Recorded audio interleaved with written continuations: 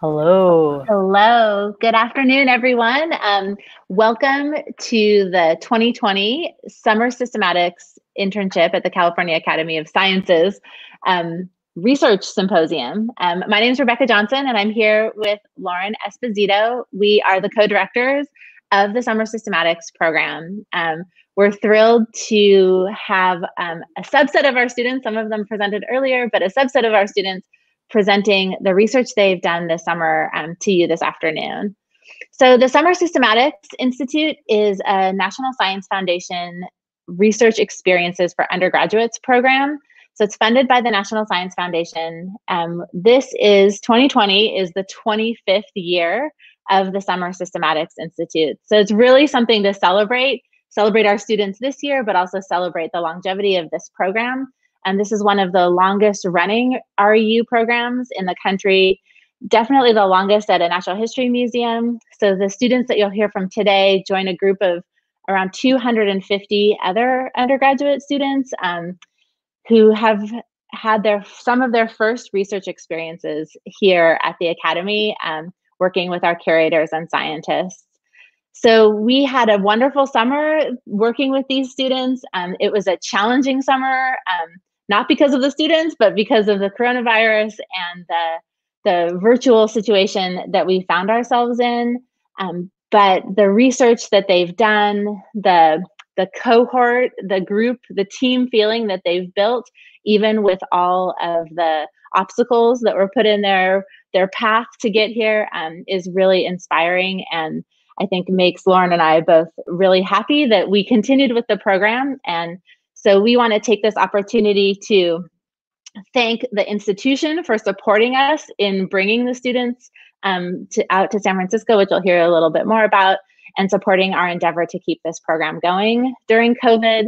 And all of the instructors, Sarah Cruz and Gio Rapacciolo, all of our colleagues that gave lectures and guest speakers, all of our colleagues who came camping with us and shared their expertise. We couldn't do this program without you. So thank you so much. I'm going to turn it over to Lauren, and then we'll hear from our interns. I'd just like to echo a lot of the things that Rebecca said. This summer has been an adventure. It's been an experiment. All of our interns were incredible, particularly in the way that they sort of took it in stride, all the changes and all the ups and downs and uncertainty of the entire summer. They were all absolutely incredible. Just to give you kind of a sense of what our summer was like, this was a 9-week research internship. And we originally advertised it thinking we would all spend the summers here in the building. Starting last fall, we had mentors already thinking about projects that they wanted to do with their future interns the next summer. And when they were thinking of those projects, they certainly weren't thinking of them in a fully virtual, completely digital context. We usually have our interns come here into the Academy. They work here in the building. They work in our Center for Comparative Genomics, doing genomics research. They work in our SEM lab doing microscopy. They work with specimens in person. And so the transition for us as a natural history museum from in-person to completely digital was a lot of unknowns, and it was unknowns for both the mentors and the students and us as the program directors. But everyone rolled with the punches and all agreed that we were ready, willing, and able to do this regardless of what format it took, and we really, really appreciate that. So our interns participated in an online virtual class that was taught by Sarah, as well as an art workshop taught by Gio. So thank you both again. That was fantastic. As well as guest lectures from, I think, pretty much every scientist in the building. So thank you all for sharing your expertise. And really excitingly, this summer, we were able to bring some former SSI interns from years past, like many years past, to talk about their experiences after, like, life after SSI. Rebecca didn't mention, but she was in the first cohort ever of the SSI program. And so along the way, there's been a lot of incredible folks that have come through these doors and gone on to do great things, both inside of biodiversity science and outside of biodiversity science. So our interns got to hear all about maybe just a couple of the ways that they could go and directions they could move in post SSI. About halfway through the summer, we were able to bring them here.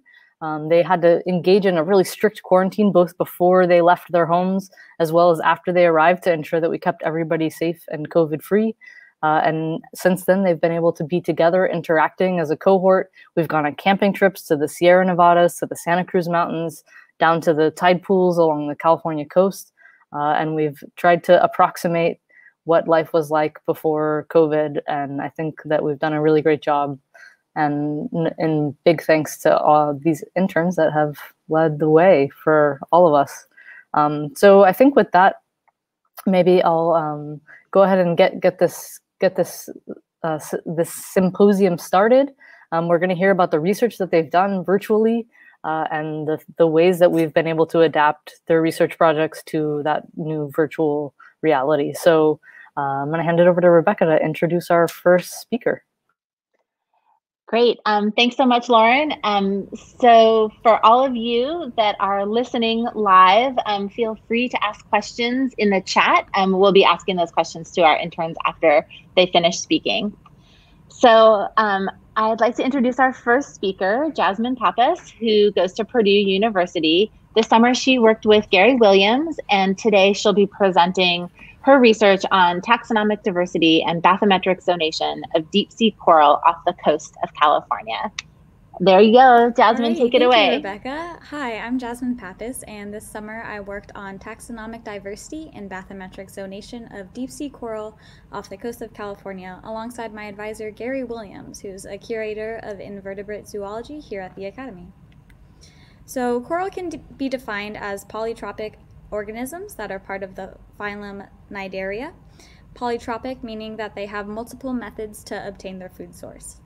Corals also have a hard skeleton made of calcium carbonate, dark protein, or a combination of both, and these skeletons are often surrounded by microorganisms called zooxanthellae that give the coral their color.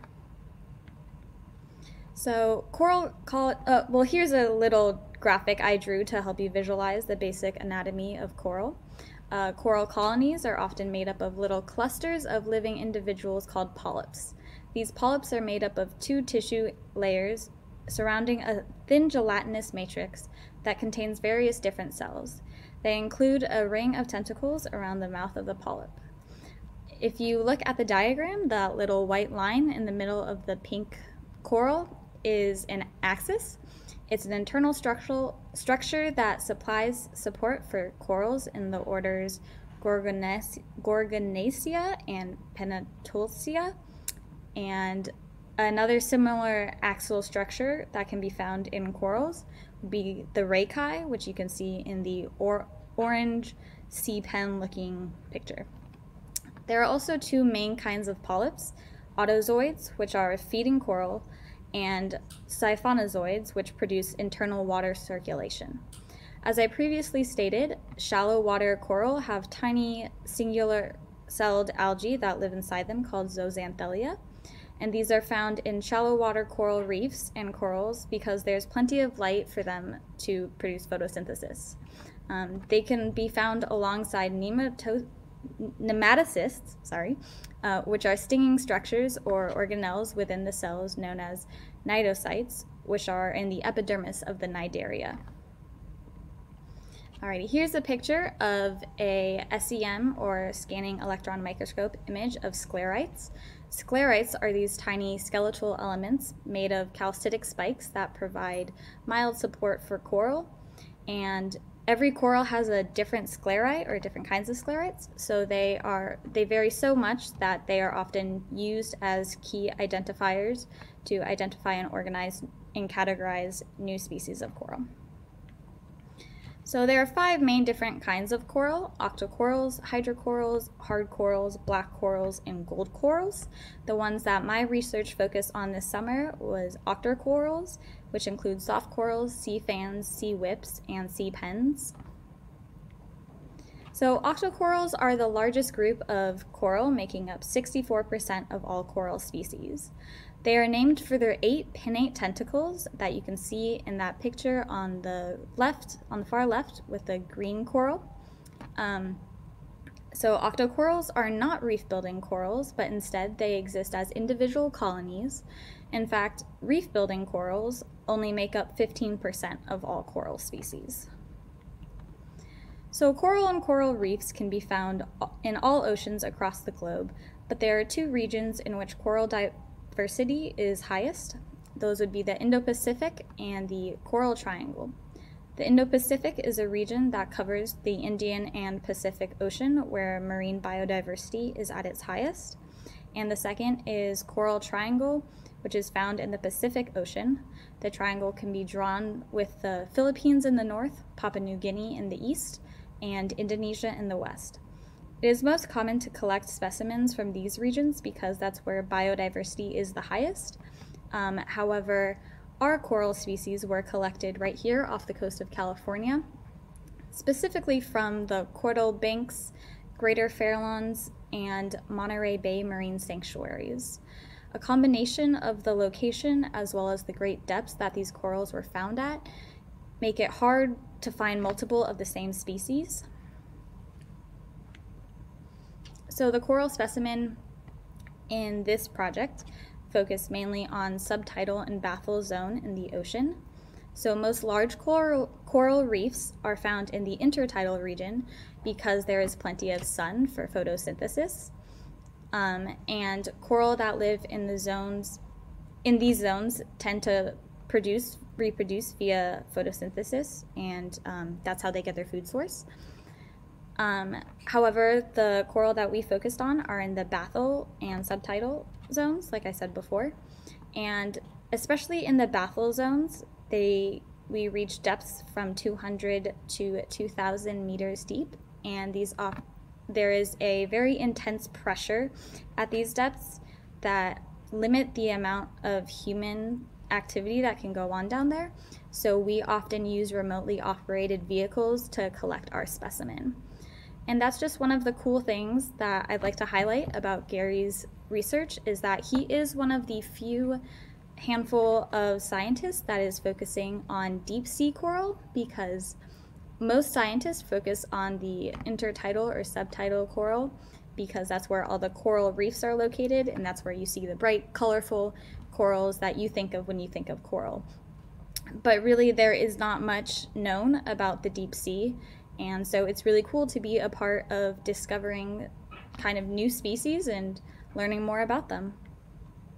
So here are a couple of pictures of the species of interest that I studied in my project. If you look at the middle one, on the top row, that is Jersemia julia picardi, and the bottom row, right-hand side, the one that looks like a spiky gumball, that's Heteropolypus ritteri. So I'm just going to tell you a little bit about each family of octocorals, and again, these aren't all the families of octocorals, but these are just kind of the ones that I focused on and the ones that we know the most about right now. And most of these have elongated colonies that are thin and whip-like, and the rachi have bilateral symmetry. So the first family is family Funicellinidae. It's a hard word to say. One of the ways to tell the different Funicellinidae species apart is the difference in the colonies. For example, F. armata have rigid colonies and no coils, while F. parkeri colonies are slender, flexible, and are coiled. And these can be found at depths from 60 to 2,600 meters deep and are found in the Indo-Pacific, Eastern Pacific, Mediterranean, and Atlantic Ocean. The next family is family Prototilidae. The colonies of the Prototilidae family are described as slender and long and whip-like. They do have an axis that runs all the way through the colony, and these are often found from 650 to 4,300 meters deep in the Indo-Pacific region.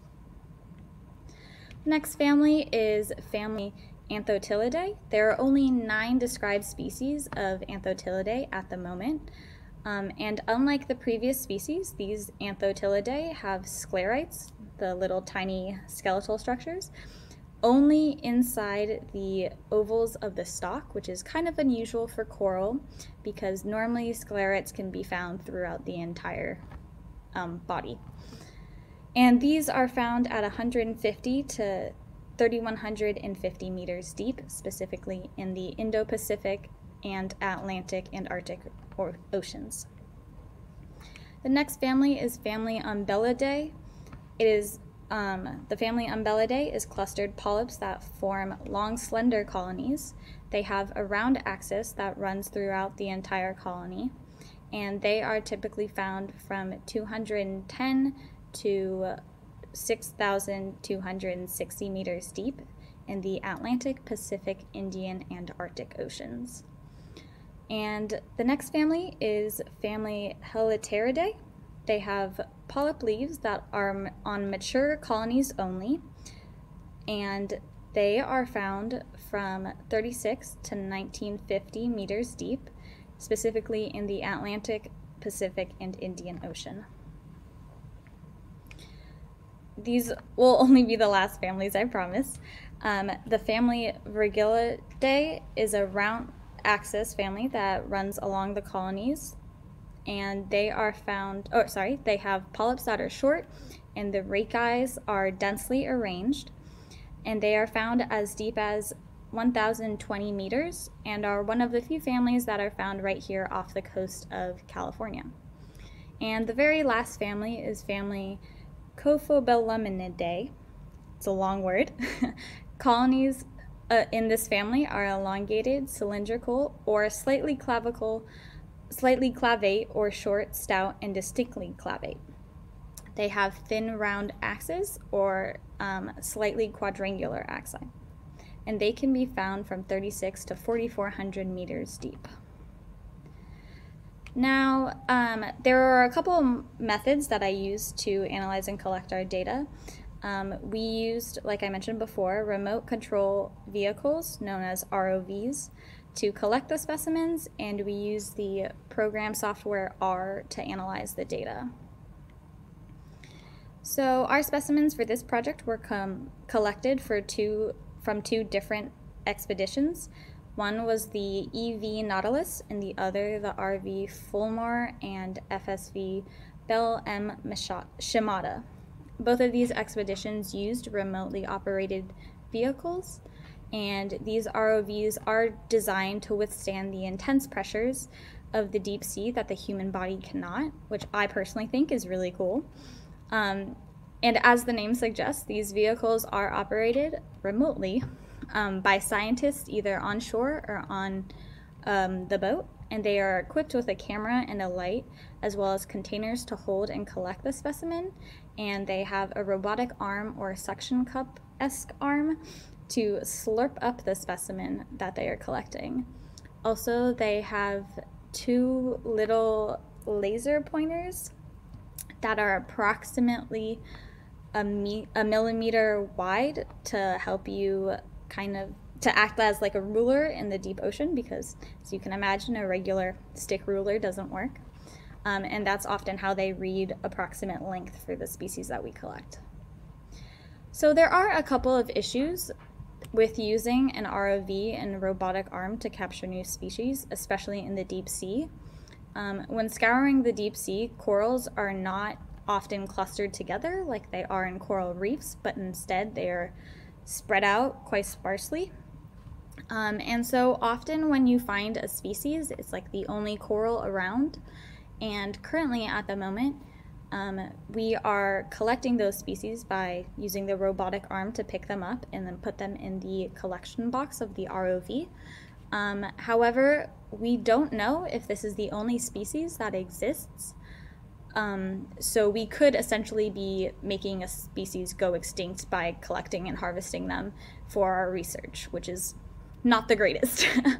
Another thing is that when we use these robotic arms, they do break parts of the coral. As you can see from the pictures, they aren't the softest looking things. So if we could, moving forward, it would be better to find solutions that were less brash or harsh for the coral, and if we could find ways to minimize the amount of the coral species that we need, that would be great. So this is the data that we collected, and this graph is one I coded myself using R. The data we collected is based off of a preliminary sampling and is by no means complete. And I know at first this graph may look a little bit hard to read, but actually it's quite simple. The graph portrays the depths of all the taxons that we studied for this project, and I have color-coded the species based off the family they occur at, which the family legend is on the right-hand side of the graph. And there are several families that are known as deep-sea coral families, including Chrysogorgidae, Promonidae, Isididae, and Prototilidae. And if you'll look at the graph for a second, some of these specific species, like Radicipes stoney, which is part of the Chrysogorgidae family, these can be found from approximately 2,000 to 2,650 meters deep, while some of the species were only found in one location, which is where you will see the dots, like Virgiliaria, hard words.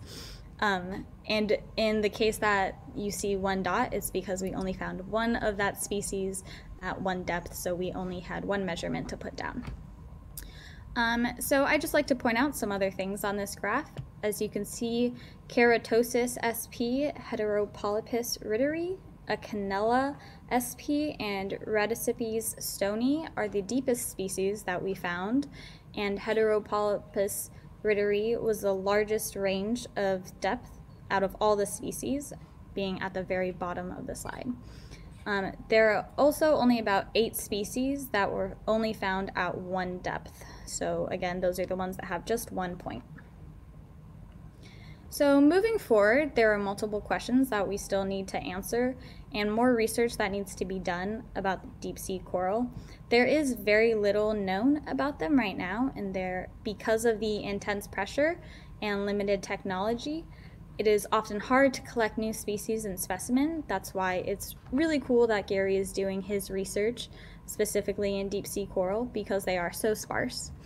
And again, a lot of these species that I mentioned earlier have just been found in the past 3 years or so. And so pretty much nothing is known about them. We don't know how old they are, where they came from, how they feed, how they get their color. So there are a lot of questions that can be asked in future research. And I hope to be part of that future research that's done on deep sea coral. So I'd just like to take a moment to thank Gary Williams for putting together such a great project this summer, despite all the setbacks we faced with COVID-19. And I'd like to thank him for all his help throughout this process. I would also like to thank my fellow SSI interns, because they have all become really good friends of mine, and I think it was super cool meeting such a diverse group of fellow scientists that are just so awesome. I'd also like to thank Lauren Esposito and Rebecca Johnson for putting together this whole REU, and despite the COVID setbacks that we had, still being able to pull it off and making it the most memorable summer I'll ever have. And I'd like to thank Gio, like you said earlier, and Sarah for teaching our systematic classes, because I truly learned the most, and I wouldn't have been able to create my graph in R without Gio. Alrighty. And that's all I have. Any questions?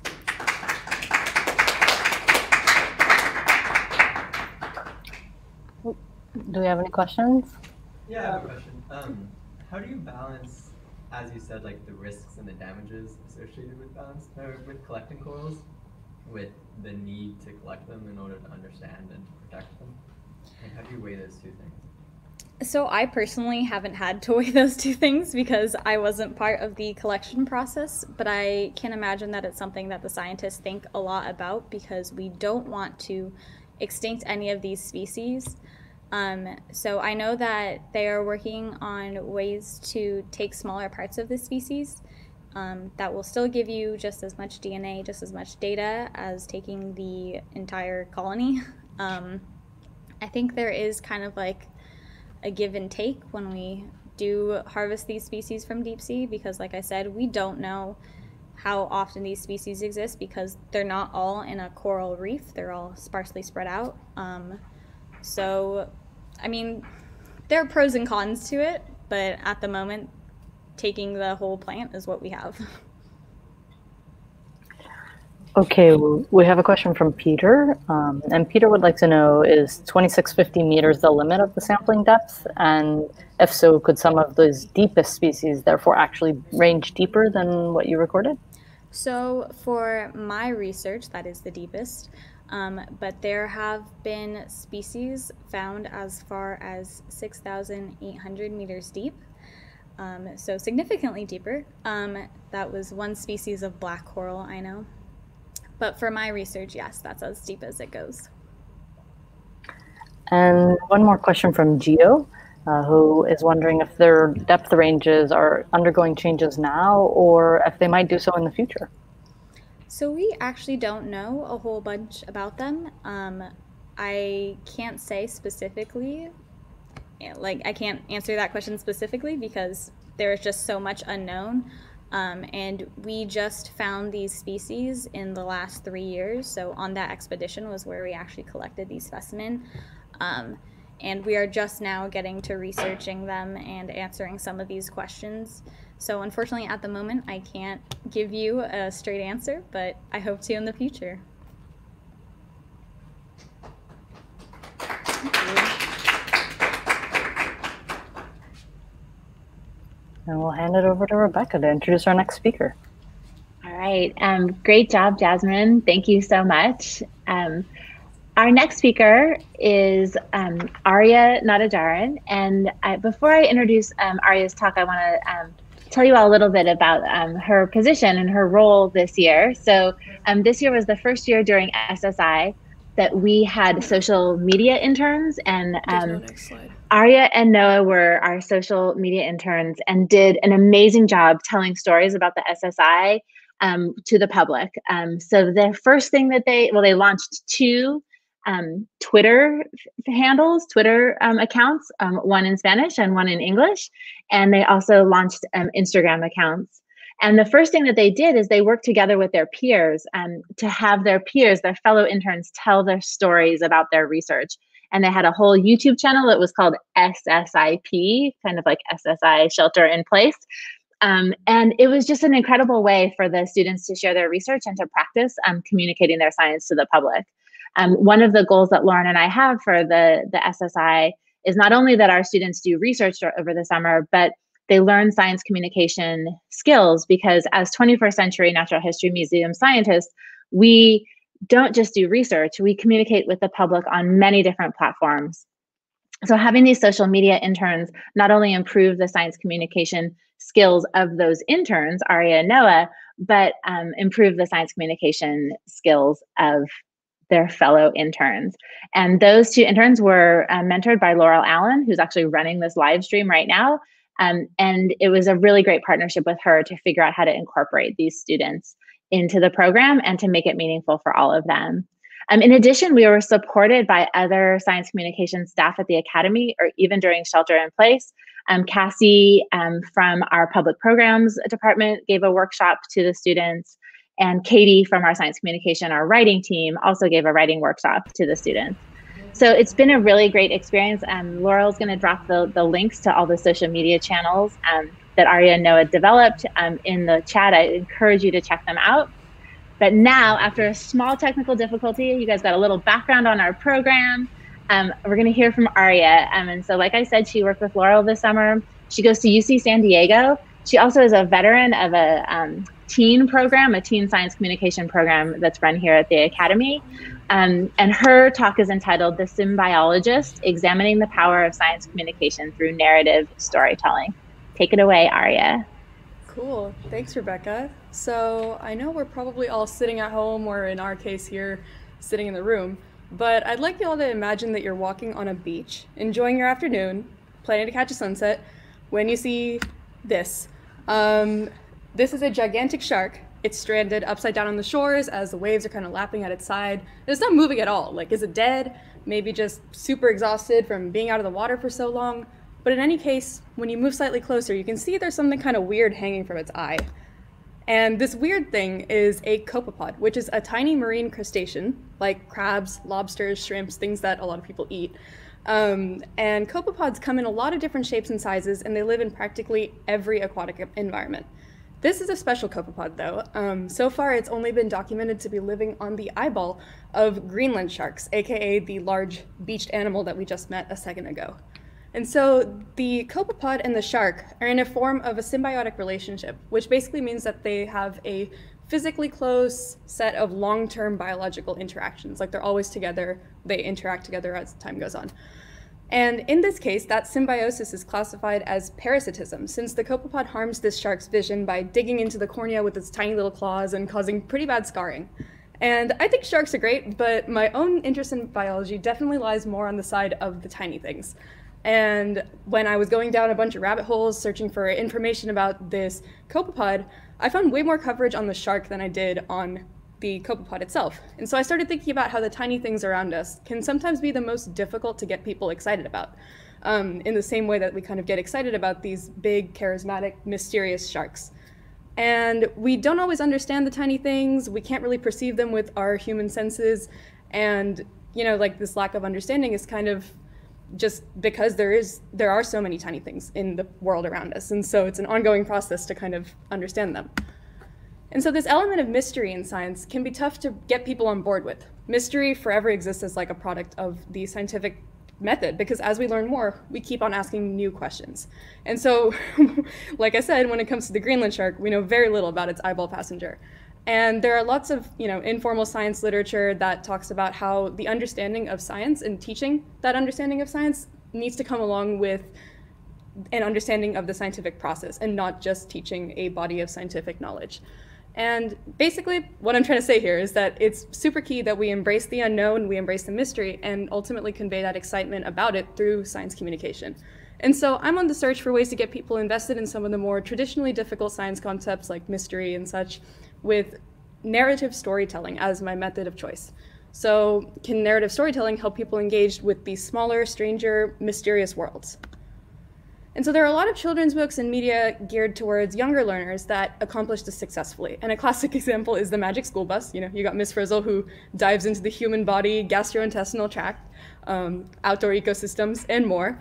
But a lot of the science-related writing that older audiences consume tend to include news articles and maybe popular science books, but not so much creative nonfiction like The Magic School Bus. So I started writing the Symbiologist to explore this niche. And the Symbiologist is a series of stories that follow Natarajan. She's an emerging scientist and explorer. And the quote you see here is a central theme that the Greenland shark story from her eyes explores. And it's kind of questioning this nature of the shark-copepod relationship. Like, is it actually parasitic? And that's kind of one of the central questions of it. And I also started like an appendix in the form of a newsletter to send out additional fun facts. Basically, I went down a lot of rabbit holes working on this project, and I just had a lot of things that I wanted to share.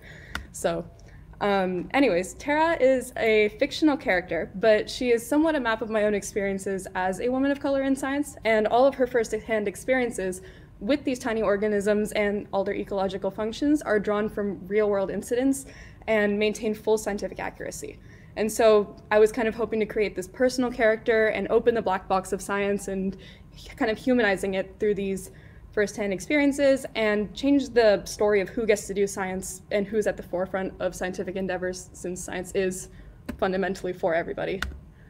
And so one of the most recent topics I tackled was microscopic algae. And I created these sketches of something known as the red rust, which is a parasitic algae called Cephaloris virescens that eats through a bunch of food-producing trees in tropical farming areas. And kind of another central challenge going hand in hand with that mystery challenge is getting people invested in these bigger causes through flagship things that may not necessarily be the most inherently interesting, like algae in agriculture or carbon emissions and climate change and maybe a virus and a pandemic. But this algae is microscopic, but it's also a really great vehicle for telling stories about seemingly static life that exists all around us. And so these are some of the brainstorming sketches that I did while I was trying to figure out how to create a really charismatic character out of this algae without sensationalizing it too much, and really leaning into descriptive and sensory language in order to create like something that is compelling out of something that is so tiny. And so throughout this summer, I kind of drafted this handful of narratives around real science, and I needed to test how effective they actually were. So I returned to my shark and copepod story and asked 2 key questions. The first being, does narrative storytelling help general information stick better? And the second was, does narrative storytelling help readers grasp trickier concepts, some of the more difficult ones? So to test these questions, I circulated 2 surveys that contained the exact same sets of questions, and through them linked participants to 2 different articles, one from the Symbiologist that I wrote, and another from a source article that I drew from when writing my piece that contained all the same basic information. So I collected 89 responses to survey A and 109 responses to survey B. And this made for a total of 198 survey responses. And there were 4 different types of questions. There were framing ones that were kind of generally testing what readers saw as the central focus of the piece. There were easy, medium, and difficult questions as well. And all of these were designed with the next generation science standards in mind, which I can circle back to later, but that's kind of what I used to create the different difficulty levels. And so I generally wrote Symbiologist pieces targeted towards an older audience, but we got a lot of responses from undergraduates, high school students, graduate students, working professionals, kind of a mix. And out of that, a lot of participants did say that they engaged with long-form writing pretty frequently, but there were some that also said they didn't. And similarly, a lot of folks said that they did engage with biology-related media, ranging from lectures to articles to podcasts, and some of them also said that they didn't. So let's dive into some of the actual results here. The first question is kind of a framing one, and you can see, looking at these results, that in terms of accuracy to what both the articles were about, people did a really good job of picking out these central focuses of the articles. And the interesting thing about this is that for the Symbiologist article, when asked what the central focus was, people picked out copepods, parasites, and Greenland sharks as key players, kind of like showing how there might be some kind of like relationships that can be shown better through narrative that weaves them together. And here's another similar framing question just to see how people perceived O. elongata, which is the scientific name of the copepod. And overall, people were, again, pretty much accurate to the exact information given through each article. But interestingly, some people put down mutualist as a response in survey A, which kind of shows the sensitivity to the idea that there is still more to know about the type of relationship between the copepod and the shark. Like I mentioned earlier, this is kind of a central theme of the story, so people did pick up on that. And to kind of address that first key question of whether information sticks better, this graph shows overall reading comprehension by question type, and we're thinking about comprehension in terms of right questions. And generally, people performed about equally well per question with both articles. And one thing that narrative could probably stand to improve, I realized, is conveying scale. And it was actually a little bit less effective than the control article on capturing the relative size of the shark. But the narrative did do a little bit better with conveying some of the more open-ended hypothesis parts of the story, with this particular response talking about whether the copepods are bioluminescent or not. It was a little bit clearer and people were able to grasp it a little bit better with the Symbiologist article. So thinking back to that second question of whether narratives help trickier information stick, how did readers perform on those easier versus harder questions?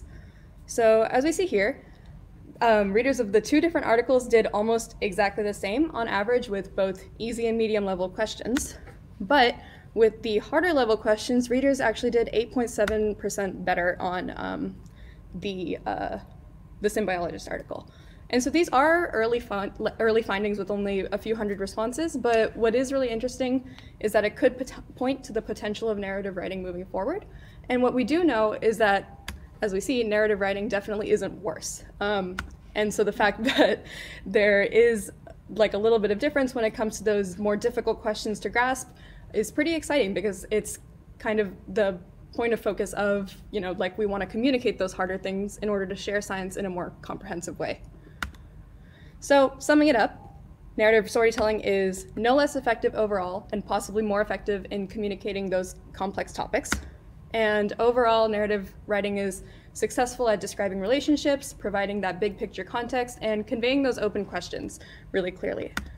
And moving forward, some things to work on are scale, size, and also hierarchy of information, and kind of showing people what is the main point of the story and what are facts and what are still ongoing hypotheses that we're still kind of testing and figuring out. And so I'm building out several new stories to release throughout the next year and going back to these findings to sharpen them and test them, and hopefully you'll see the Symbiologist in print one of these days, but until then, this is where you can find it. And overall, I came away with a much better understanding of why it's important to write science stories to be sensory and personal and process focused. And going back to those next generation science standards, it's really important to share the why we care and how we do it parts of science in a compelling way in order to best communicate that science is this dynamic process and not a static body of knowledge. And yeah, so it was kind of a science in itself to dive into all of this, and I bugged a lot of people with questions. So thank you so much to my advisor, Laurel, for reading through my terrible first drafts and helping me make them better and sending me inspirational tweets along the way. And a humongous thank you to our program directors, Drs. Laura and Esposito and Rebecca Johnson, for first of all making SSI happen during a literal pandemic, and second of all creating an environment in which I've seen myself grow and learn so much. And yeah, huge thanks to all the other advisors that I bothered with questions, and those of you who helped me with my R graphs and literally just, listening to me blab about my project. And I'm beyond grateful to have had this chance to be surrounded by such incredible, brilliant people. And yeah, thanks for listening. Questions?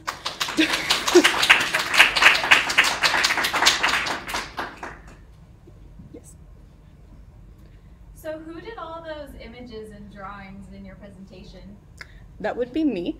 Wow. Yeah, so these are some of the cover images that I drew for some of the stories that I wrote, and I just really like to draw, so I just kind of did it. But yeah, that was me. I have a question. So are you saying then in this that the narrative writing actually helped people understand more about the interconnectedness and sort of big picture than just straightforward articles? From these early findings, yes. Like I said, it is still early findings, so it's kind of one of those things where I can definitively say that people narrative writing was no less effective, but to answer that question, I think in some cases people may have done better in seeing those connections just because of the way that the symbiotic relationships in the shark copepod story were presented as so interwoven. To be fair, the other article did kind of show it, like they focused very clearly on the shark and kind of mentioned the copepod, and there was a mention of a relationship, but like I said, when I was searching for pieces to, satisfy my curiosity about the copepod, I didn't really find any, and was kind of aiming to create this interwoven story about both of them together. Yeah. And there's a question from Laurel. Did your first batch of survey results make you think about other questions that you'd want to ask or questions that you'd ask differently? Yeah, definitely. Let me see. Yeah, when it comes to I think focus of the piece questions, like those early framing questions, I kind of realized when I was looking through my results, I wish I had framed this a little bit differently and asked people what they thought were the biggest takeaways, just kind of straight up, to see a little bit clearly how they did perceive those, like we were talking about the relationships between organisms and stuff like that. But it's definitely a process for me to kind of figure out what are the best questions to ask people to understand their understanding. And a couple other sort of related questions coming from YouTube. The first is, do you think your findings suggest that college classes should use more narrative stories versus textbooks or textbooks that are written more narratively for better learning? That's a really good question. As a college student myself, I think I'd love that. I think, I'm personally a big fan of narrative storytelling, and these findings that I worked on this summer, as well as some of the other kind of learning education literature that I've read, do really emphasize narrative as a positive thing in storytelling. And I keep saying the same thing over and over again, but seeing that narrative storytelling is no less effective than traditional science communication kind of does, I think, suggest that it is a worthwhile thing to see how narrative kind of plays into college, formal education, and things like that, because it doesn't seem to take away from anything, especially if it is done very intentionally and, you know, put together with that purpose of conveying bigger picture themes in mind. And similarly, Manuel asks, so do you think then that researchers should develop their narrative storytelling skills? Yes, that's 100% from me, absolutely. I think it's also just kind of, you know, like science is such a fun thing, and researchers know that, and a lot of people who are trying to go into research know that, but it's not something that I think is super clear, especially like when you're growing up and you're like, oh, my science class, boring, like they're just, you know, teaching us things out of this book, but this emphasis on the process and like narrative and creating your own story, I think is something so important that as researchers do their work can kind of like share with people. It just makes it all more fun. Like, big fan of making things more fun. And Skylar asks, was there a difference in article length between the narrative and non-narrative pieces? That's a really good question. They were pretty close in word count. I think they were both around 1,000 something words. So I'd have to go back and double check that, but they were pretty close. And from Allison, did you look at respondents' academic level or interaction with science writing versus how they answered the questions? You know, that's actually one of the future questions that I wanted to answer, and I'm flipping back here through these pie charts. So yeah, like this is kind of the summary of academic levels, but I would really love to look at how this kind of correlates with the actual correctness of response. So this compared with this, I think would be a really, really interesting thing to look at and see if there's any, you know, potential to really teach people of non-biology backgrounds more about the scientific process through narrative, for sure. And actually, a really similar question from Katie, which is just that, have you noticed any similarities between narrative storytelling and the scientific method itself? Ooh, that's a great question. I love that one. I think so. Like, as somebody who's coming from a biology background, but has also done a lot of like art and writing throughout my life, I think the reason that I do love science so much is because it is kind of like, you know, creating that story, and, you know, it kind of goes both ways, where like throughout this process of drafting narratives about science, I did have to like do a ton of research and kind of draw out those big picture conclusions and then ask more questions and kind of search for the answers to those questions. And yeah, I think this like process of questioning is what kind of unites the two, and narratives do have like, or science does have a similar arc to like narratives, where you have your setup and then you have your kind of like conflicts that you're looking into, and then your final results, which are kind of your resolution and things like that. So yeah, definitely. Okay, thanks again to Arya, and over to Rebecca to introduce our next speaker. Thanks so much, Arya. It was so fun to learn about your research. I look forward to chatting more about it. Our next speaker is Ian Schreiner, who joins us from Earlham College. And Ian worked with a team of researchers. I'm going to mention them all here. He worked with Laurel and Laurel Capon and Jack Dunbacher, who are Academy scientists. And he also worked with Pat Manley from the U.S. Forest Service, Mary Clapp from UC Davis, and Tom Denton and Matt Harvey from Google. And that team makes sense when you hear the title of his talk, which is Machine Learning and Autonomous Recording Units, Analysis of a New Tool for Bird Monitoring. Take it away, Ian.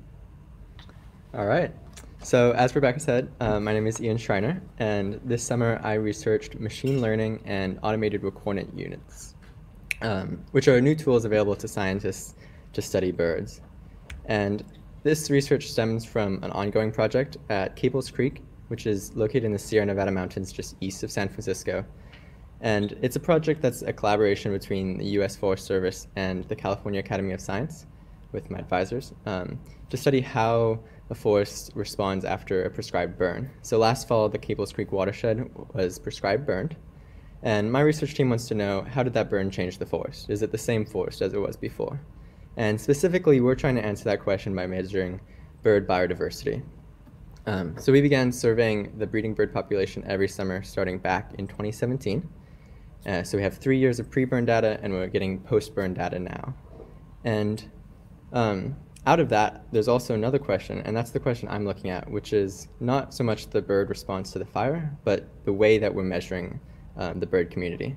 And so we're using two methods, point counts and ARU recorders. I'll introduce both of these briefly. Oh, here's a photo of the fire.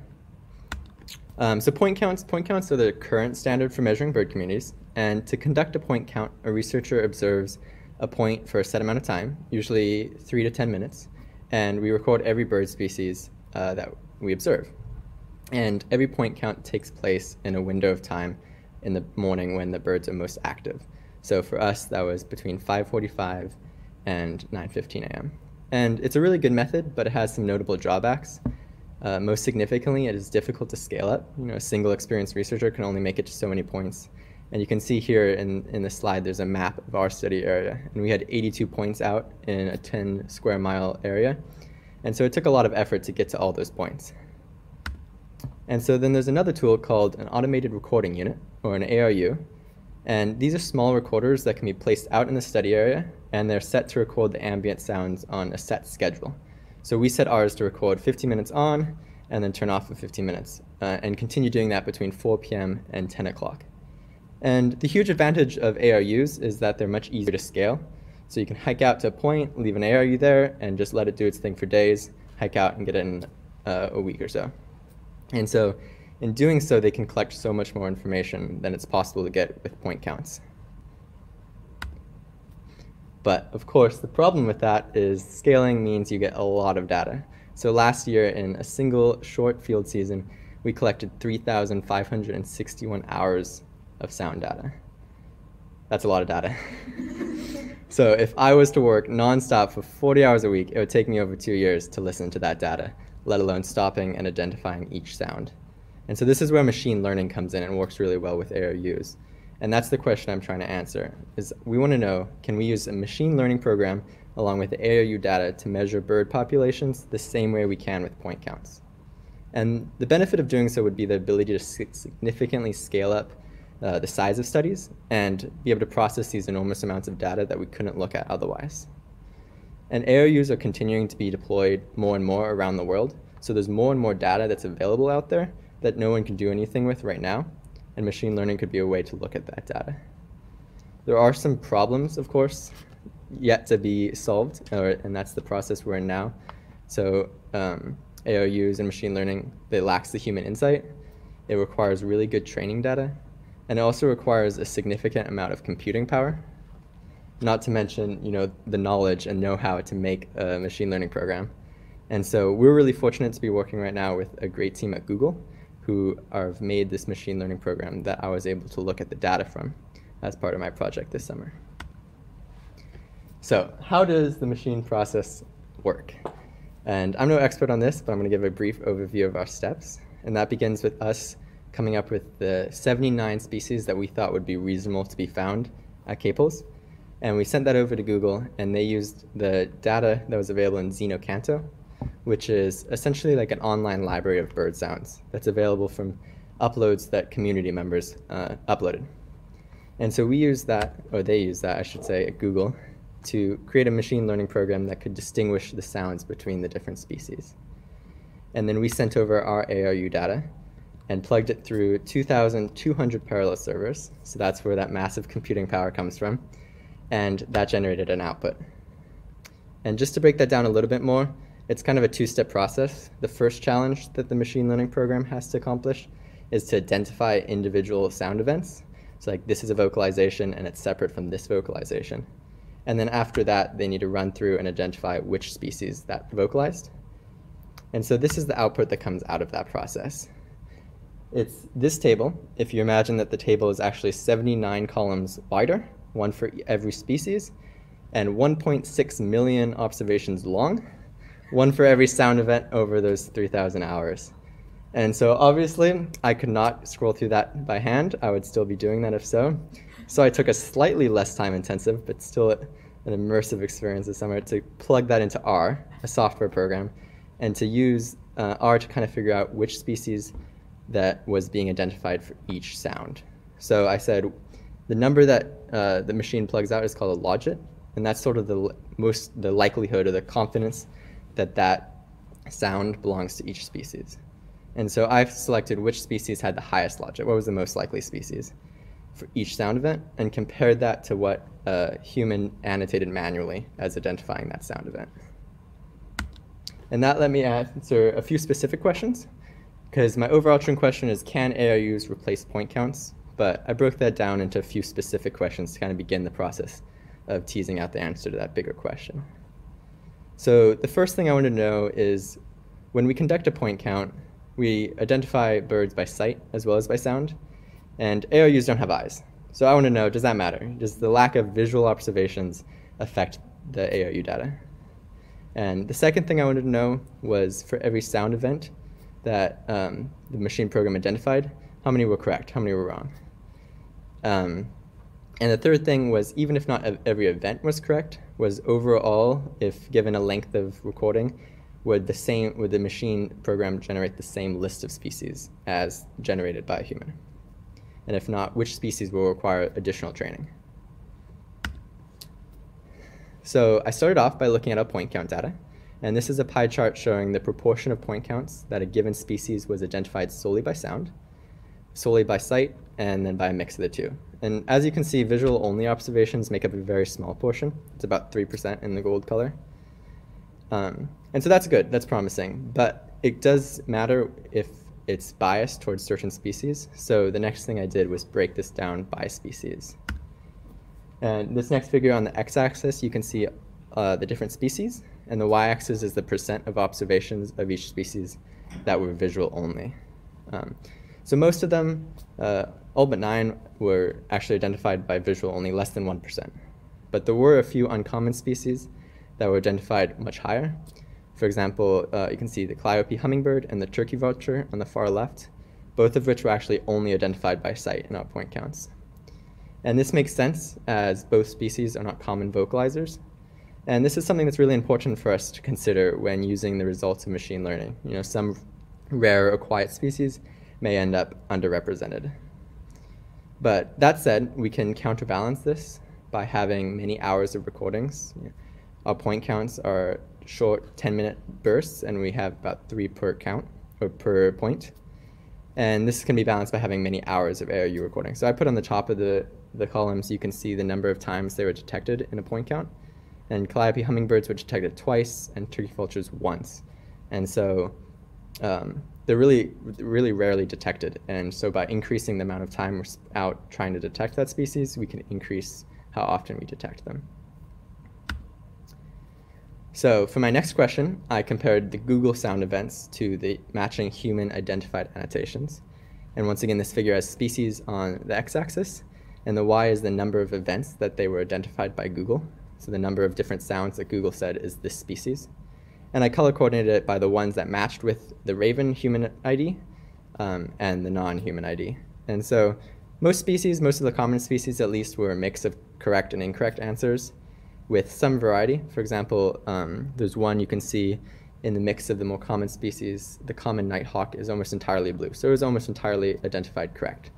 And there's also, more in the center, a tall column of all red, where the black-throated gray warbler is almost entirely misidentified. And so this kind of result gives us a better sense of where is the machine program struggling and where is it doing well. But this doesn't really answer everything we want to know, because when we look at this, it's just looking at event. And like I said earlier, it's okay if you don't catch it the first time you hear it, as long as you catch it eventually. So if you imagine when I'm out point counting, if I hear a new sound and I don't know what the species is that first time, but I hear it a second time and I get it, it's okay because the species is represented. But before I show you that last figure, I want to kind of introduce a concept about sensitivity and specificity. And so this is kind of deciding what, how restrictive we want to be in regards to our confidence in our identification. So if we want to go for really high specificity on the left here, we can be really confident that only species that are right are being included in our detections. But by that opens up us to risk that we're going to miss species that were also present and we didn't detect.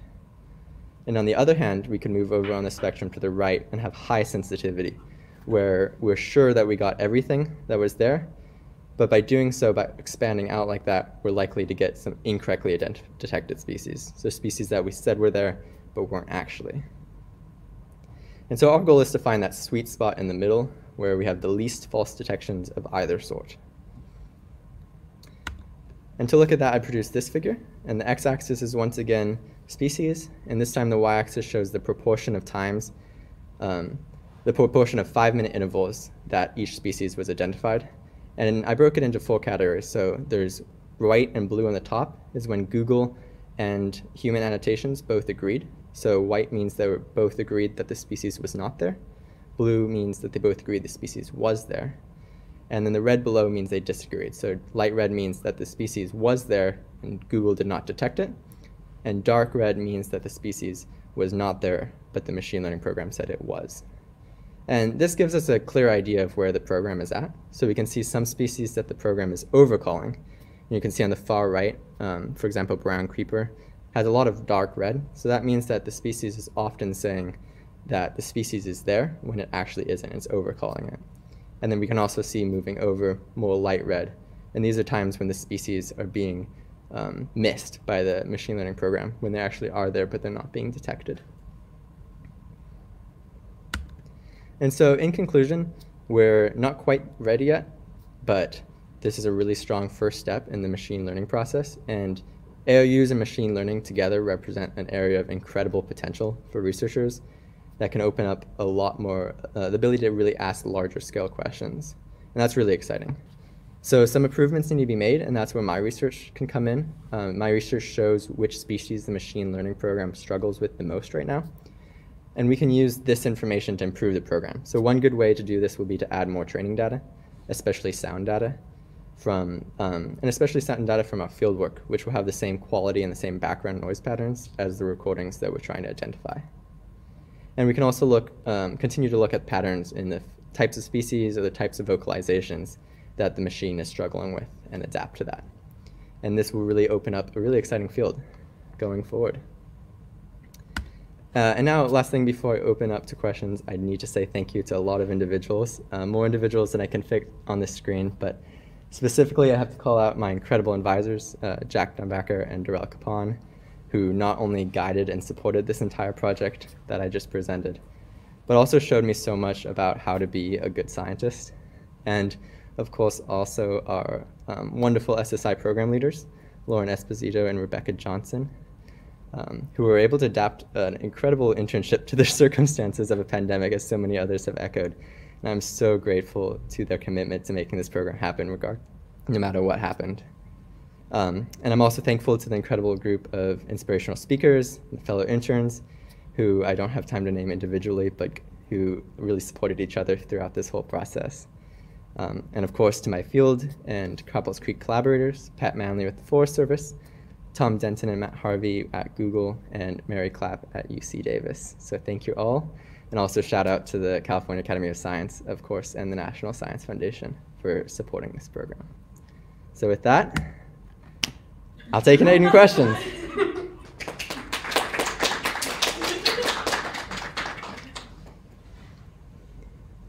Yeah. What kind of bird is that? This is a bush tit. And this is actually not from our field site, but I took it a couple of weeks before, and it was so cute that I had to include it as my question slide. And we have a question from Gio, who says, really terrific work, Ian. Do you have some thoughts on what attributes make some species more recognizable than others by a sound? That's a great question, and I would preface my answer with saying I know very little about the kind of algorithms or what have you about that the machine learning program works. I don't even know if algorithms is the right word. But I know from my perspective, when I'm looking at sound recordings, some species really jump out as having a distinctive sort of vocalization. And so when we went through to manually annotate the files, we did so with a program that showed the sonogram, which is the sound mapped over the frequency and time of the vocalization. And some species have really unique identifying sound patterns. And so I imagine it's something similar with Google, where certain sounds are more distinctive and differ more dramatically from other species. And another question, this time from Rebecca, which is wondering, what do you think about adding an iNat or iNaturalist style community verification step to the identifications that the AI makes? Definitely. I think that's a great idea and something that my advisors and I have definitely chatted about in the field. I know of a lot of really cool examples of things of like community-based validation. You know, eBird has a quiz online where you can go and validate or like take quizzes on species, which helps validate the species that they have in their digital library. And I think that's a really good way to crowdsource information for sure. And you may have said this when you first introduced it, but Xenocanto, which is where people I upload the bird sounds into, like what community is uploading those bird sounds? Are they professionals or just ordinary citizens? Definitely, that's a great question. It's available to anyone. It's a kind of community-based project like iNaturalist for uploading photos, or eBird as well is another one you can upload bird photos and recordings. And Xenocanto is a really great one because it's particularly open. A lot of the files that are uploaded there are in an open license, so you can take those and use them for your research or for other uses as whatever helps. Great, let's thank Ian and let Rebecca introduce the next speaker. Great job, Ian. Thank you so much. Next up, we have Michelle Perez Ariola from UC Merced. Her advisor was Manuel Lujan, and she will talk with us today about understanding cycas, assembling plastomes to resolve species relationships. You're up, Michelle. Hi, my name is Michelle Perez, and today I will be presenting on understanding cycas, assembling plastomes to resolve species relationships. This summer, I worked on assembling plastomes, obviously, to resolve the species relationships between cycas. And first, what are cycas? Cycas is a genus of plants which have been around for a long time, times dating back to Jurassic and Cretaceous periods. Cycas take a very long time to grow, and although they've been around for a very long time, the knowledge that we have on them is scarce, which is why I spent my summer contributing to the knowledge the world has on cycas. This summer, I worked with Dr. Manuel Lujan, where my task was to utilize new genomic data based on RAD sequence, which is restriction site-associated DNA sequencing, and previous data in order to assemble the plastome genome of 12 samples from 4 species of Australian cycas. I then used this data to reconstruct phylogenies and resolve species relationships. I had the different cycas species labeled on here. From what I can remember off the top of my head I worked with Cycas tyriana, Cycas media, Cycas ophioletica, and there was another one, but I'll show that later in the slides. Also, before moving on, I will briefly explain what a plastome is. We all know that chloroplast is where photosynthesis occurs, and it has its own genome. That chloroplast genome, DNA, is called plastomes. So the methods I use was a software called Genius, which contains a number of sequence analysis tools, and through the software, I was able to assemble the plastomes. I first began by uploading the RAD-seq data I was working with and mapped that data to a reference. I briefly mentioned earlier that I utilized previous data. This previous data consisted of plastomes that were previously assembled for other species of cycas, not the ones that I was working with in particular, but previous ones. These assembled plastomes served as a reference for the plastomes that I assembled. There were many references for me to choose from, so filtering between which worked best with my species of cycas was where I first started. And on the lower right corner, you can see basically what the software looked like and what I was working with.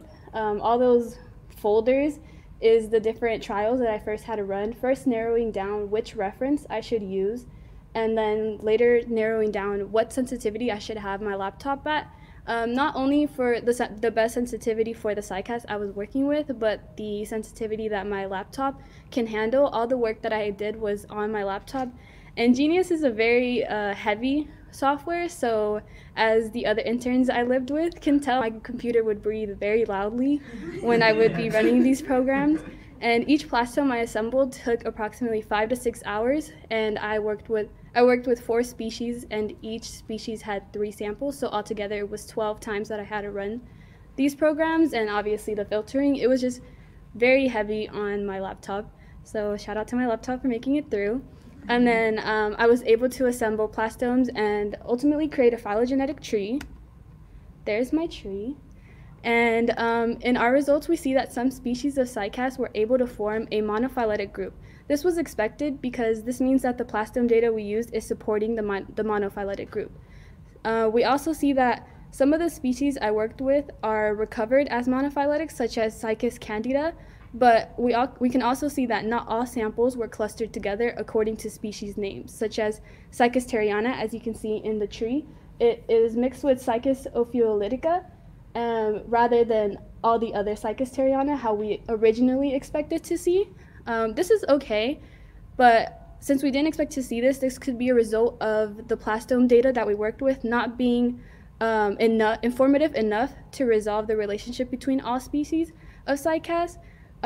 This is okay that to happen. I say the plastome data may not have been informative enough because plastome data evolves extremely slowly. As I say, these are slow-growing plants, and their plastome also evolves very slowly. And also factors that could have contributed to us not seeing this formation of a monophyletic group could be a process of hybridization, which we aren't too familiar with. So the way this looks is some species may share plastome information, but that is something that would have to require further research for us to be able to confirm that is true. This is just something that could have been affecting the data that I got. Conclusion and future directions. In the future, it would be interesting if we could annotate the plastomes we built by identifying the genes that are in long strands in the DNA. And it would also be interesting to compare the tree we got, compare it to an analysis made with the entire DNA and not only plastome DNA. As I said, that's what I worked with earlier, because that could have provided some limitations. And with using the entire DNA, we could see potential differences. So as I mentioned earlier, plastome data evolves very slowly, so there's no genetic recombination, and this is in comparison to the nucleus, which has recombination, which is also way faster. So if we use DNA, if we use others instead of just the plastome DNA, then that could be like more broad and help us with our limitations that we saw in this project. So I want to say thank you to Dr. Manuel Lujan because he was really supportive, and he knows how nervous I was to present today. And he said that he was just always available for me, so I just want to say thank you to that. Also, thank you to Dr. Natalie and Rebecca and Lauren because they allowed me to have this opportunity. And the other all the interns, I didn't put you guys up here, but I'm also thankful for all of you guys. And anybody have any questions for me?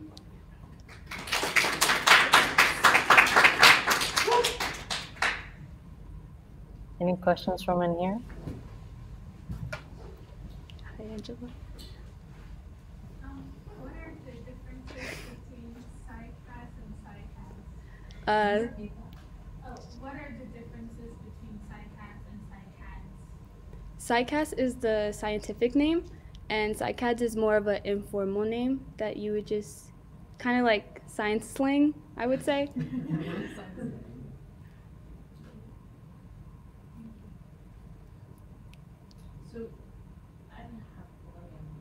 I have a question, and my question is, what was the most surprising outcome of this research? Was there something unexpected, or did it all pan out exactly like you thought it would?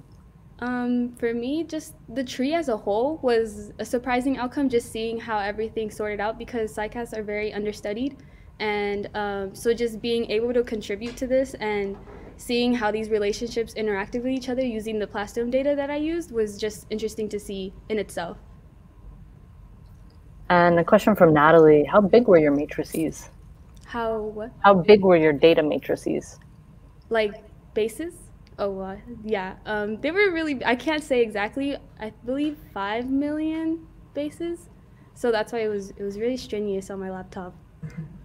And how many remind us how many terminals? It was 4 species of cycas, Australian cycas, and each of them had 3 samples. So 12. Awesome. Really great job. We're going to turn it over to you and let Rebecca introduce the next speaker. Great job, Michelle. Thank you so much for sharing your work. Next up, we have Tan Tran, who joins us from UT Austin. And this summer she worked with Lauren Esposito and Aaron Goodman. And she will be talking to us about scorpions, centroides, merging morphological and genomic data.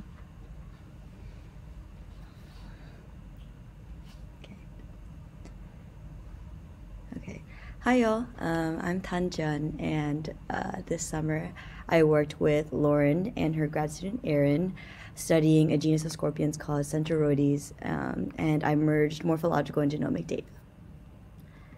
So just kind of an overview of scorpions. There's about 2,500 known species. They're predatory arachnids with 8 legs, a set of pedipalps, and a segmented tail. They evolved around 430 million years ago during the Silurian period, and their distribution is that they're found on all continents except for Antarctica.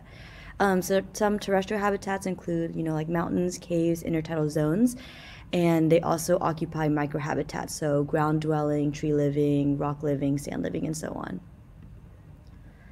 Diving deeper into the order of Scorpiones is the genus Centroides, and they belong to a family that arose 350 million years ago, and there's around 90 known species.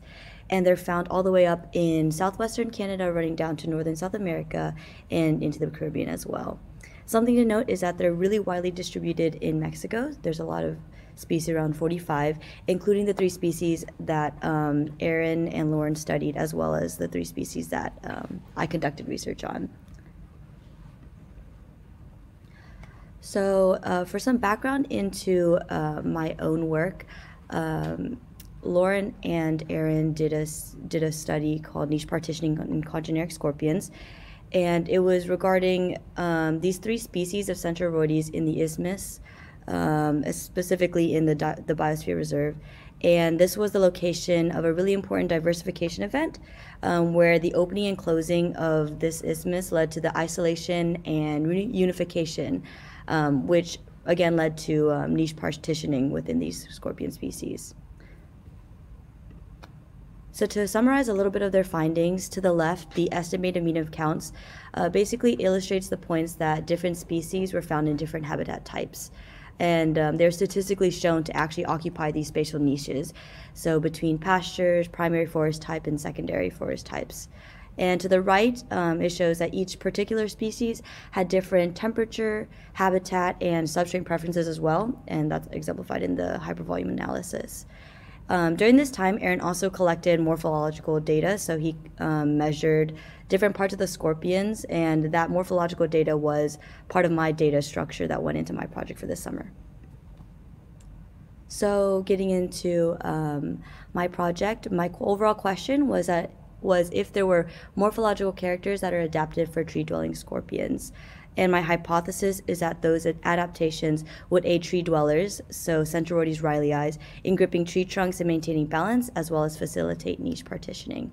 So for Centroides rilei, which is on the far right, since they're tree dwelling, I kind of hypothesized that they might have longer legs to grip the tree trunks or taller crawls just for the same reason. And just the overall general goal was to use the morphological data and align it with to see if it aligned with the niche differences Aaron found in the field in Mexico.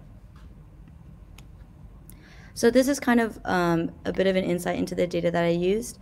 So the top half of the screen, you'll see some of the measured traits that Aaron thought could be important to their ecology.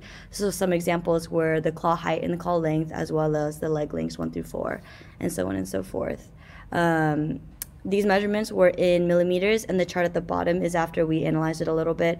And they are the average values of the measurements Aaron took, and they're organized by the characteristics that are named in the gray rectangles. So going into my data analysis, just for an overview of methods, the overall goal was to identify characteristics, if any, were statistically different between these 3 species. So to find which characters are informative of what species by essentially mapping those characters on top of a phylogenetic tree. So the first step in standardizing morphological measurements, I use carapace length, which scales isometrically with age, which means that it grows at a standard pace across all scorpion species. The next step was PCA, in which the analysis was to find combinations with the highest amount of variance. That basically means that it reduces the amount of variables in a larger data set to a smaller set while still containing the most pertinent information. Simply put, it kind of makes it easier to analyze with the output of a smaller data set without losing the most important data points. For step 3, the generalized linear model was just to compare the different outcomes of the PCA, and the 2 keys test was a series of pairwise comparisons to find which characters were most informative by looking at just 2 species at a time. The next step was to build the tree of species, which were sequenced from CO1 genes, and these sequences were collected from both in-field specimens that Aaron collected in the isthmus, as well as 2 from Cal Academy's own collection. And finally, ancestral character state analysis was combining those 2 data sets, the tree and the characters we found to be informative through PCA, and was the final step in analyzing the phylogenetic importance of those characters. So diving into more of like the nitty-gritty of the methods, to the left, the 2 key test was after I standardized the measurements within the length of the carapace, and it consists of pairwise comparisons between the scorpion species to indicate if the measurement values were overall significantly different from each other. So we can see to the left, under Riley and Flavopictus, the p-value is 0.08, meaning that they're statistically similar when accounting for every type of measurement that was taken. To the right is the ordination biplot, and it's just a way to visualize the orientation of the data points organized by the species type. So between Flavopictus, which are the red circles, and the blue circles, you can see a lot of separation, which is again reflected in their low p-value in the 2 key test to the left, which is less than 0.001. And most importantly, from our PCA outputs, the output with the highest amount of variance, we call it PC1, indicated that leg lengths 1 through 4 were informative of the species, and PC2 indicated claw heights. 4 legs 1 through 4 was indicative of species. So the next step was building the tree from the sequences in the field and from Cal Academy. And the purpose was to depict the evolutionary relationships, which we then used to assess the phylogenetic importance of the characters we found in the previous analysis.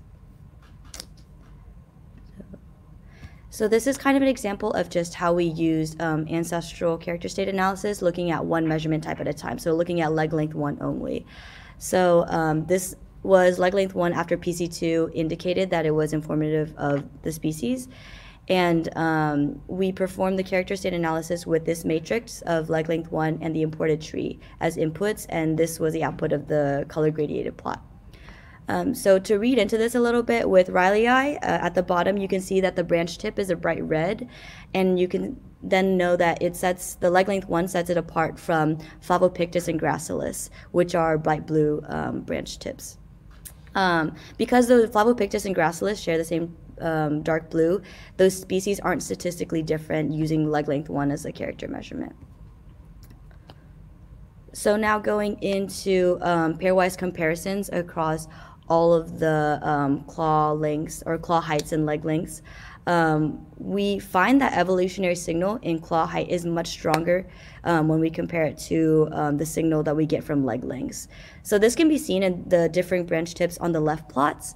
So in those phylogenetic trees on the left side, Gracilis is a dark blue and Flavopictus is a neon green, and Riley is that really bright red at the bottom.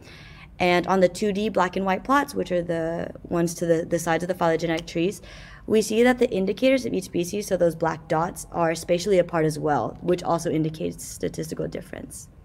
And then this is again contrasted by the plot on the right, which compares all of the leg length measurements.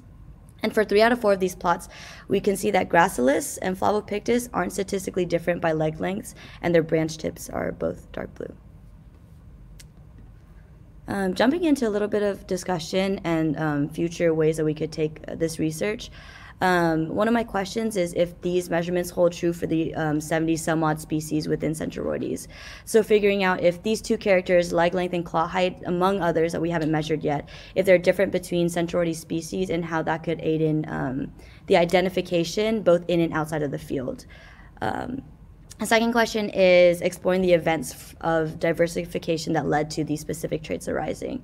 So why were these traits significant? Why did they arise? And what advantage does like a longer leg or a taller claw give to that species? For Centroroides riley, maybe it could be that they are able to scale trees faster, or they're able to stay up in the canopy away from other predators and away from other scorpions because they eat each other, or maybe even changes in their own center of gravity for different terrains. So scorpions who live in the leaf litter versus tree trunks versus the branches. And then overall, just kind of understanding which character traits are significant could just lead to a deeper understanding of why certain character differences arose during those speciation events, including the opening of those isthmus so many millions of years ago. And yeah, so this is my thank you slide. I wanted to thank Lauren Esposito and Aaron Goodman for all of their help. They're my mentors, and Aaron helps me so much, especially with the analyzation of all of the data. Sarah Cruz for helping me build the tree, and Gio for giving me a crash course in R, and Rebecca for being a coordinator, and then Stitch and Chicha for being great canines. And then, of course, all of the SSI intern group, but especially those who lived upstairs with me. But yeah, and then these are my sources.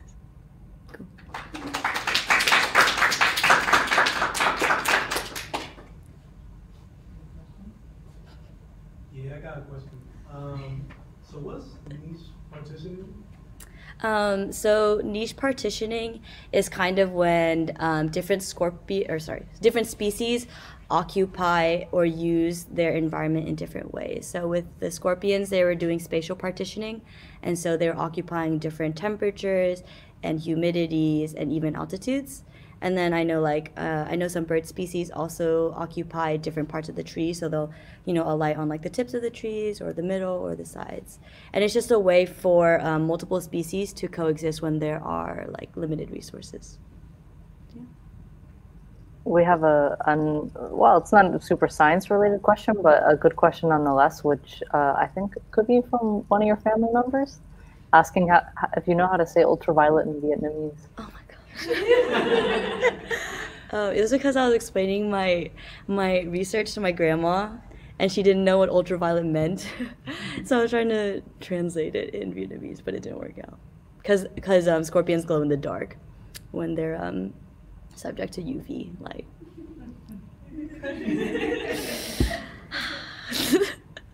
I have a question, which is what was the most surprising outcome of this research? Was there anything that was particularly unexpected or that was new to you, or like a part of it that you found the most exciting just in terms of the process? I think the coolest part was learning R, and when I was working with Aaron, he showed me, so many different kind of plots and ways to visualize data. Both like 3D and 2D, and changing how they look and changing how changing the level of understanding based on like how you can visualize the data. So that was definitely something that really caught my attention. When Gio was teaching his class, I couldn't really see like how like this could be applied to the data, but once I started doing like the nitty-gritty of the analyses, it was really satisfying to see all of like my analyzed data points result in these really pretty graphs and really informative plots and stuff. So yeah. We have a question from Toulon asking, why did you include specimens from both field and museum collections? Yeah, so while Aaron was in Mexico, he took those species and found those CO1 genomic sequences. And then I think, Lauren, you took a couple of species from Cal Academy's own collection, and that was just to double check to see if he had identified the species correctly, because sometimes in the field they might all look the same to you, or you might have like incorrect identification. So when I was making that tree and Gracilis or Rileyi or Flavopictus aligned with each other in the tree, that was just further confirmation that he had gotten the identity of those scorpions right. So. And another question, do you have? Angle at which a claw is made, especially with scorpions. So I think it'd be kind of cool to test like what scorpions can grip onto, what like specific species can grip onto, and how that plays into how effective they are in the ecological niche that they occupy. Excellent. Let's thank Don for awesome talk, and Rebecca. Great job, Ton. Thanks so much. So we have one more speaker wrapping up like our symposium this afternoon. We have Luigi Febres, who's from Haverford College, and this summer he worked with Natalie Nagalingam And the title of his talk is Conservation of Cycads, Understanding Morphological Characteristics. All right, take it away, Luigi. Hey, y'all. I'm gonna keep going. All right. Hey, y'all. My name is Luigi Feveres, and I had the honor of working with Dr. Natalie Nagalingam. And so the title of my thing, Conservation of Cycads, Understanding Morphological Characteristics. So here we go. So as my homie, Michelle, working on the other cycads, introduced, cycads are super slow growing. So slow growing, like basically saying the height is directly related to their age. So the older the taller the cycad, the older they are. And these cycads are dioecious, so which means that they have both a male plant and a female plant, one holding the sperm and the female plant holding the ovules. And they're considered like living fossil plants because like in all the Jurassic Park movies and everything, the ones that look like palms, those are the cycads. And they're called living fossil plants because although they're not the same exact plants that lived during that period, they look exactly alike or super similar to the fossil records. And as you can see here, our wonderful intern, Arya Natarajan, made a beautiful infographic of cycads. So where are these cycads located? They're found in subtropical to tropical regions, and they grow in semi-desert to rainforest climates. And as you can see, they're all over the world, as you see, and I have focused on specifically on cycads.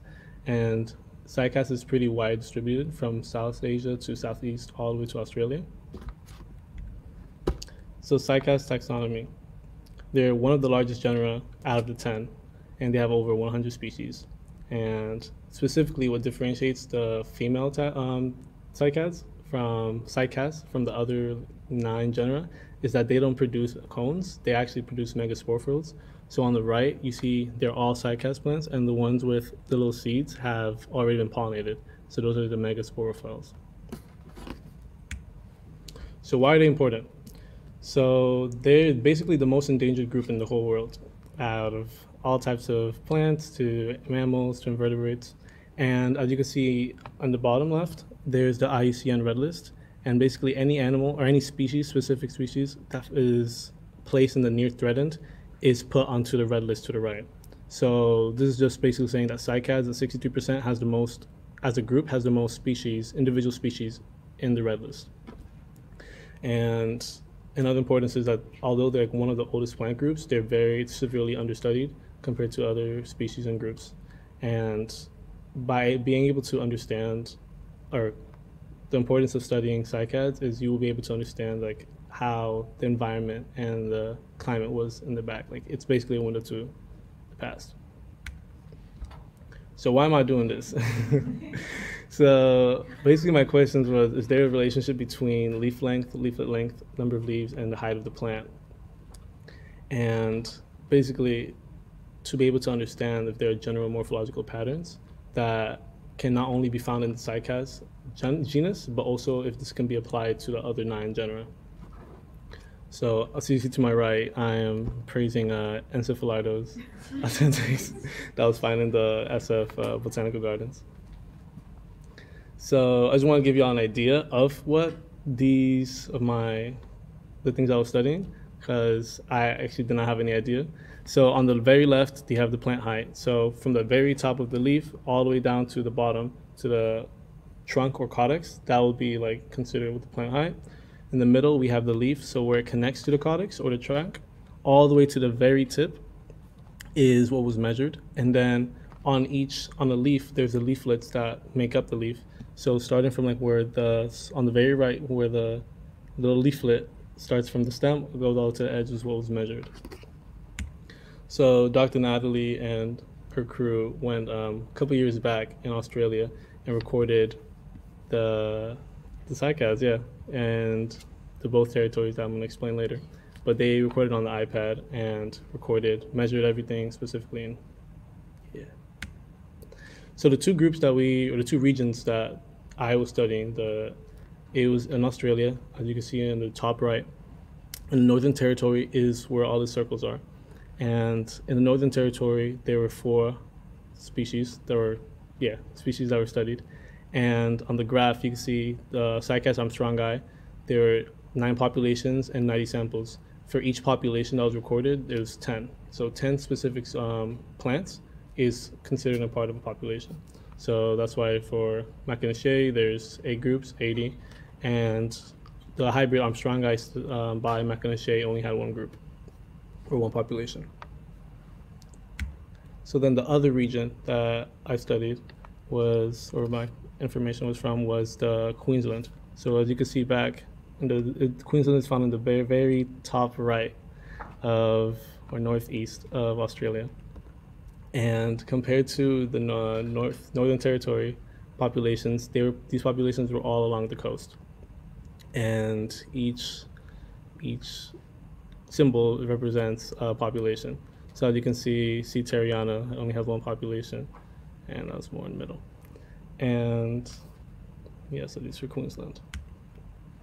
So my methods. So my methods were it was hard to come by. My first time doing research, but basically I ran a correlation, linear regression, and with the linear regression, I was able to run from the differences between like leaf length and plant height to leaflet length by plant height and etc. So basically the p-value at the very end where it shoots out is p-value, r-squared, and some other numbers, but these 2 are the most important for now. And the p-value basically, if it's less than 0.05, it means there's a correlation between the 2 variables that was tested. So for example, my watching habits, if I, for every episode of Voltron I watch, it's equal to 30 minutes. So basically, there's a correlation. So as you can see, there's like the 1 episode, 2 episodes, that's 60 minutes. So the importance of the r-squared is basically, it tells you the angle or the 1-to-1 relationship of the correlation that was already proven with the p-value. So if this correlation, this is a perfect example of a 1-to-1 relationship, 1 episode to 30 minutes. So if it wasn't a perfect linear line or diagonal line, it would be more of like 15 minutes per 1 episode, or 1 episode for 15 minutes. And it wouldn't be really finished. So this is applied to my results. So for this graph, I did leaf length by plant height. As you can see, this is the image of the leaf. This is the image of the plant height on the bottom right. And at the very top with the legend, I divided each group by the Northern Territory, which are in yellow, and the Queensland Territory, which is in green. And each image or each single dot on the graph represents one plant. So what I thought was very important that was very interesting, was that there is a super clear distinction between the Northern Territory and the Queensland species. So on the very top is the Queensland species, and the bottom is the Northern Territory. And you can obviously, like, overall, the Northern Territory has smaller leaf length and plant height compared to the Queensland. Another one of my findings I thought was super interesting was the all Queensland species, specifically the leaflet length and leaf length. So the correlation between the 2. And you can see the importance of this is due to it has the highest r-squared value out of all of the graphs that I ran. So that's between leaflet length and leaf length to leaf length and plant height out of all regions. So basically, like I said before, with the 1-to-1 relationship with the r-squared, it's basically saying that for every 1 centimeter, it grew like 1 centimeter as well. So that's the importance of that. That was super interesting. And one of the final findings was the hybrid trends that I found. And I didn't notice this at first, but as I was going through the graphs, I realized that the hybrids kept falling in between the parent species. So the Northern Territory, I specifically chose this graph because the leaflet length by plant height of Northern Territory, it showed this the best.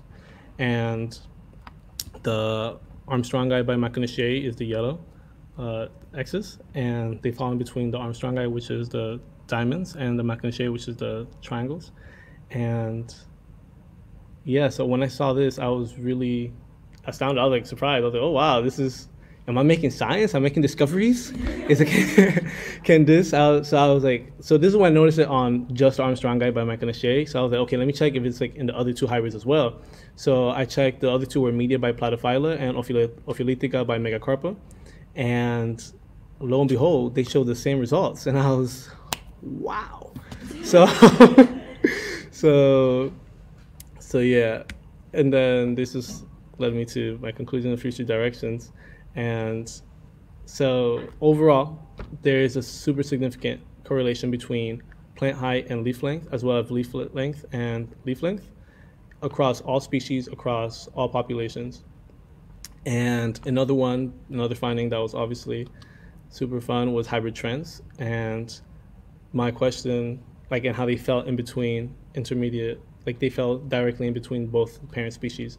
And one of the questions I had, like, I had multiple. One of them is to see if like this same trend can be found across the other genera, the 9 genera, and how can this, like just one find, like obviously further research by more professional people, can give us a better understanding of cycads and cycads in general and how they reproduce and how they repopulate. And I don't know if I could play a video or not, but on the very right, there's a video recorded by a drone that Dr. Manuel Luján sent out a couple of years back. And I was connecting my research basically by this understanding, or these 6 findings can be applied, if they could be applied to these images, these drone images. So not being able to, like, currently, obviously with our current pandemic, we won't be able to like walk around or fly around all the way to Australia.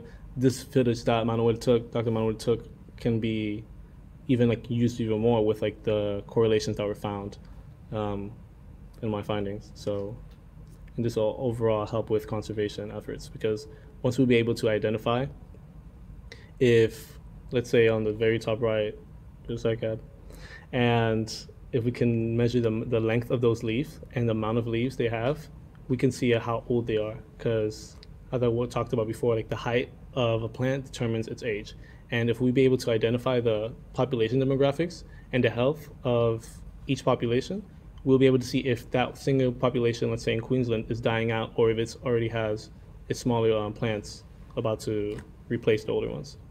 So basically, if you take anything away from this, cycads are super cool, and further research has to be done to aid in their conservation due to their importance and understanding our past. You too can do scientific research. So basically, this made me think of how I have no experience doing this research, so I was super grateful for this opportunity, and how thinking of the barriers and how expensive it is to actually go out and do research, and how like science in general is super expensive to do research in. This being able to have these results and can be seen like or applied to like a video that you can be in your own house. 'Cause like we said, most of us stayed in Belvedere 1822 for hours just on our computers. So this just showed me how research does not have to be in a lab, and it does not have to be limited to financial like restraints. And overall, just have fun. And just want to say thank you. I'm so grateful for everyone. Started with Dr. Natalie Nagalingo, because she was real patient with explaining to me concepts. Dr. Manuel Luján for his videos. For my homie, Michelle Perez, holding it down with the psychedeas. And Amber helping me understand R values, R squares. And thank you for Dr. Rebecca and Dr. Lauren for making it possible. And Evan said for funding us. So, yeah, thank you.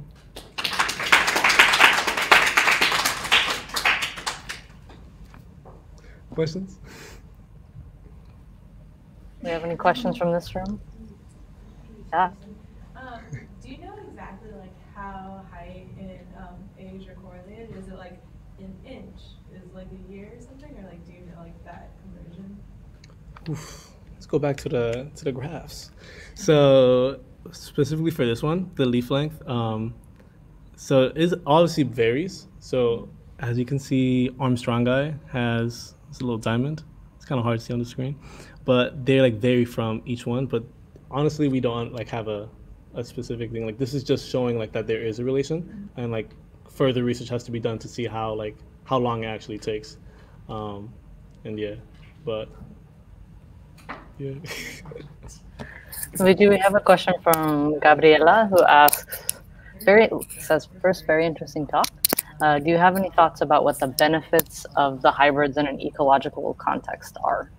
The benefits of a hybrid in an ecological context, like how would it be beneficial to hybridize? I think overall, remember, I'm not a professional and we don't really know about this, so this is me going off on a limb, but I think especially for specific populations, like let's say, like Tariana, there wasn't that many samples of it, which didn't lead to like that much analyses. But if that species was able to hybridize with another one, as long we'll know that the hybridization, like the hybridized species, will at least have half of that Tariana's genes, like genetic makeup. So we'll know at least part of that DNA or part of that history can be saved. So I guess in the context of like ecological something, that's the importance of it, I guess. But that's just me going off on a limb. But yeah, that makes a lot of sense. I mean, I think like your species doesn't go extinct if you can hybridize. Exactly. Yeah. Not all the genes are lost. So you've talked a little bit about like how exciting it was, like the moment that you realized that you were getting results that were significant. Yeah. I guess I'm curious whether that was the most exciting thing about your project this summer, or whether there was any other aspect of it that you were more excited about or surprised you more. Yeah, so as the upper department knows, I was struggling to, like, the learning curve was steep. So so I would just be days just, I don't understand this. And then out of nowhere, when that first graph pulled up, I screamed at Michelle because I was like, yo, I finally understand this. So honestly, like being able to have results and like continuously being supported by my peers and my mentors was, yeah, it was like the best part, to be able to have like results and to be able to like finally explain this in a way that isn't too hard, I guess. Yeah. And Gio made a really good point in the chat, which pertains to all of you, really, I think, which is just that you are actually a pro. You just got paid to do research, and that therefore makes you a professional. So you said you're not a pro, but I mean, let me stop. Okay, these were really, really amazing talks, and let's thank Luigi again and bring Rebecca back out here.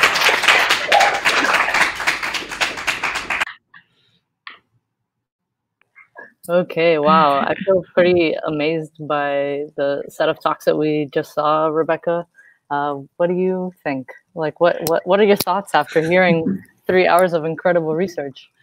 Yeah, I mean, I think I was just so happy and amazed, like not amazed because I knew these students could do it, but I think it was hard to figure out what their research was going to look like this summer. And so to really see the time and dedication and effort that the students put in, and mentors as well, to help facilitate research experiences this summer, it was just really great to see. I was just so proud of everyone. I think Luigi's kind of sum up of his discovery of this hybrid, what he saw in the hybrids, and then looking for the patterns in the other groups, just kind of, to me, highlighted like the joys of doing research. And I know, even if it's not the research you had planned, right, and that you can have this discovery and just paying attention and asking questions. And I think everyone really demonstrated that core of research, and the thing that I think both of us, with Lauren, you and I, have been, our goals for the program, no matter pandemic or not, is that come away with this ability to try things and ask questions, and then try things when you run into a problem, ask more questions and learn. And I really saw that demonstrated today. So I'm just super proud and want to congratulate everybody. I couldn't agree more. And I'd also just like to say, they say it takes a village, and I think that couldn't be any less true this year. It really took a village to bring this entire research program together, and that was really from all aspects of the academy, from public programs to communications to Laurel Allen, who facilitated this entire symposium, to security, who set us up for today. I mean, it's everyone, right? So absolutely. And so with that, I'd actually just like to bring out a couple of special guests that are gonna gonna sum up the symposium, say a few closing remarks. The first is our very own Chief of Science, Dr. Shannon Bennett, and our Executive Director, Dr. Scott Sampson, we're gonna turn it over to them and let them say a couple of words. Thank you. Thanks, Laura, Lauren and Rebecca. I just want to say how deeply, deeply impressed I am. I didn't catch the entire day, but I caught a suite of afternoon talks, and I interacted with many of you in the field and got to witness part of your journey. And I just have to say, you are indeed professional scientists, and I'm deeply impressed with the amount of work that you were able to accomplish. I am so thrilled to be a part of an academy that can reinvent itself and innovate out of this this crazy, unforeseen situation of COVID-19, and that includes the interns. You're part of our family now. You're part of the academy, as well as the advisors and Rebecca and Lauren for your leadership. I am so incredibly moved to see what this has accomplished, what we've accomplished together, considering what we started with and all the unknowns. And we didn't back away from that fight, and we had hit it head on. And I think I'm even more impressed than I've been in former years of what we've been able to accomplish. So thank you all. Thank you for your innovation, your brilliance, your leadership, the interns, the advisors, Rebecca and Lauren, thank you. And Laurel Allen, thank you. And I will just step in, and I don't know that I can add much to what Shannon just said. It is remarkable. First of all, most importantly, psychads really are cool. Thank you. That's a really important thing to get settled in that. We all need to walk away with that. Second of all, I want to underline the fact that you are all professional scientists now. You are actually doing science and getting paid for it. And don't take that lightly. It's a big deal.